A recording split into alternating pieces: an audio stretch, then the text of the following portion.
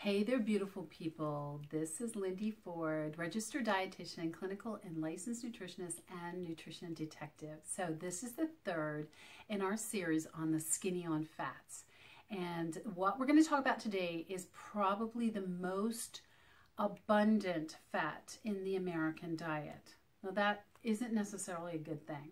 We are going to be talking, we talked before about unsaturated fatty acid, which was the omega-3s, right? And now we're going to be talking about the omega-6s. Okay, so they're not all bad, but they are not real good either. So they're kind of a neutral fat, but actually I'm going to kind of lump them in the bad category, and I'm going to tell you why. Because they are essential like the omega-3s, but right there is where the similarity stops. They are totally not the same. The omega-6s, which I'll tell you what they are in just a minute, are very inflammatory in your body and cause lots of issues with us because we get too many of them. Omega-3s, just the opposite, anti-inflammatory, lots of health benefits. Omega-6s, not so much. If you are in a race with the omega-3s and the omega-6s, you always want the omega-3s to win. They are better, and unfortunately they compete with each other.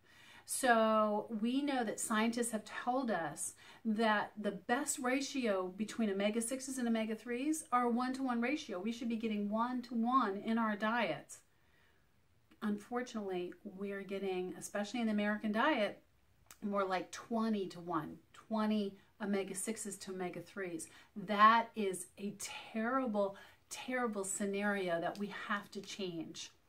And when you add a lot of processed carbs to an omega-6, it even makes the fire and the flames go higher. It's an inferno. And we can see that in the disease rates that we have. So here's the problem, guys, is that they are in everything. Like I said, they're the most abundant source of fat in our diets. They're in everything. What are they? So number one is soybean oil in our diet, in the U.S. diet. Then comes sunflower and corn oil, vegetable oil, cottonseed oil, peanut oil, and also they are very they're in like chips and salad dressings, and they're in all kinds of processed foods that we eat. Lots and lots of them. They're in frozen foods, lots of things. Now here's the problem, is that all of those oils don't just have the omega-6s in them. Some of them actually have omega-6s in abundance, but they do have some monounsaturated fatty acids, which are the good oils. So it's kind of confusing because like peanut oil is kind of like half and half. It has half of the omega-6s and it has half of the good oils, which are the monounsaturated fatty acids, which we're going to talk about. So it's not just 100%, but the oils that I just mentioned have more omega-6, and those are the ones that you need to look out for. So, and I'm going to give you some better oils in other videos that you can substitute for all these omega-6s. So think Wesson oil. Think those cooking oils that we all grew up with, that everybody used to fry things in. Think, just think about our salad dressings. Think about mayonnaise or all kinds of foods that you find in your pantry and in your refrigerator. Now, here's the thing. The American Heart Association and many different agencies have touted these oils as being much healthier than saturated fats, but I'm here to disagree with that. We're changing our minds on that science because it's just not good anymore. It doesn't hold water. There are several really good studies that show when you substitute omega-6s for saturated fats, your heart disease rate actually goes up. So that is a problem. And the other big, huge problem is the processing that these oils go through. it's pretty gruesome. It's really bad.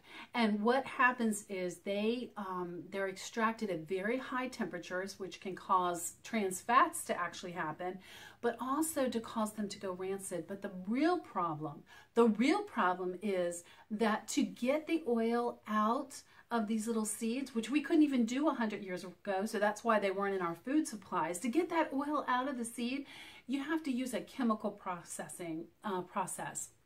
And that is with something called hexane. And we find that in those oils. And we don't want those chemicals in our bodies or in our children's bodies. So really, the moral of this story is that we have to reduce those omega-6s. I would be brutal, absolutely brutal, with getting them out of your food supply. I would read every label.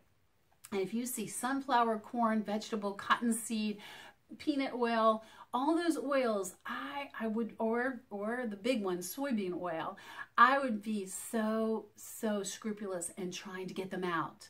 And the other thing too is there are some good oils, if you use them in moderation, that are made by like Spectrum, Hollywood, Hain. Those are called expeller pressed. They're going to be more expensive, I'm going to tell you right now, but almost every grocery store now carries them. So you can get expeller pressed sunflower oil, you can get expeller pressed soybean oil. And it's a really good oil because that chemical processing hasn't happened. And a lot of those oils you can get organic, but I would stick with those brands. So thank you so much for watching this video today. You honor me with your time. And I just ask you to subscribe to this YouTube channel and like me on Facebook, follow me on Twitter, and just remember that everybody deserves to be optimally healthy. This is Lindy Ford. Thank you again.